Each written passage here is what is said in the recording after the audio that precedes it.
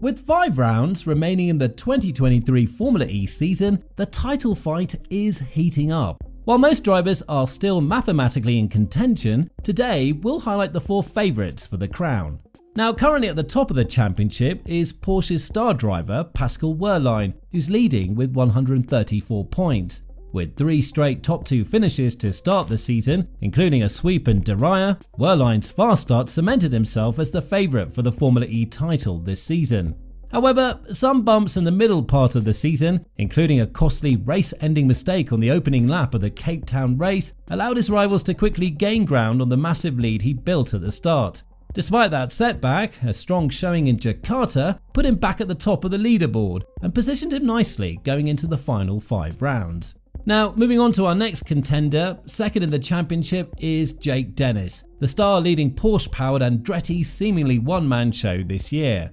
Similar to Wehrlein, Jake started the season strongly with 3 straight top 2 finishes to start the season. However, he was plagued by issues afterwards and endured a run of 4 straight races outside the points, almost entirely for reasons outside his control. Nevertheless, his Maldonado-esque manoeuvre on Da Costa for 5th place at the Berlin round could prove costly for his championship hopes.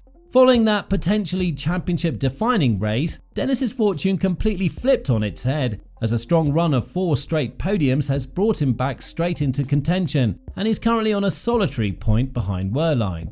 6 points back and third in the championship is Nick Cassidy, one of 2 Kiwis on this year's Formula E grid, driving for the Jaguar-powered Envision team. Cassidy's greatest strength in the 2023 Formula E season has been his consistency, although unfortunately for him, that reputation took a bit of a beating at the most recent races in Jakarta. Nonetheless, bagging 5 podiums, including 2 wins, while only having 2 pointless races, has set Cassidy up for a real shot at Formula E glory in 2023. Moving on to our final contender, 4th in the championship, and with a considerable deficit, is Formula E's other resident Kiwi, Mitch Evans, the Jaguar ace. Sitting on only 109 points, Evan has been one of the best performing drivers in Formula E in 2023. However, the points gap alone is not representative of how well Evans has performed. When your teammate has been your worst enemy this year, crashing you out of 2 races, then you know that the dice haven't rolled in your favour this year.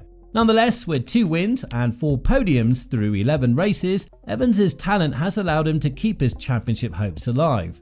Next, let's take a look at races coming up as we wrap up Season 9 of Formula E. Of the 3 remaining tracks on this year's calendar, Rome and London are both known entities, where we can use past results to give us some insights about who may have a slight advantage at these tracks. Mitch Evans has won 3 times at the Circuito Cittadino del Ur in Rome's financial district, so he and his Jaguar will be one to watch when we hit the streets of the Italian capital in mid-July. Likewise, Jake Dennis has plenty of good history at the XL London circuit on the shores of the River Thames.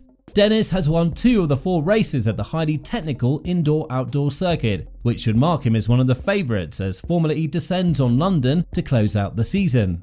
The third remaining track on the calendar, Portland International Raceway, is of course brand new for Formula E. Unlike most Formula E tracks, the track is a purpose-built racetrack, which will bring its own characteristics and challenges. Of course, Formula E raced at 2 purpose-built racetracks during the COVID-affected Season 7, the Ricardo Tormo circuit in Valencia, Spain, and the Autodromo Miguel E. Abed in Puebla, Mexico. Of our championship challenges, Dennis has a win and Cassidy has 1 podium from these venues. Of course, we should mention that unfortunately for Wehrlein, he finished first on the road at the first race at Puebla, but was disqualified for a technical infringement.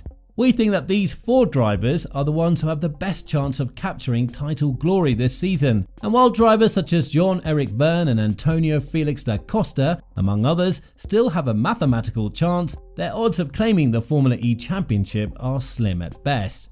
We believe that between Porsche and Jaguar, the powertrain that is able to deliver most consistently across the remaining 3 tracks will have an excellent chance of winning. With 2 drivers driving each powertrain, 1 for the works team and 1 for the customer team, this will be an extremely intriguing dynamic to this year's title fight.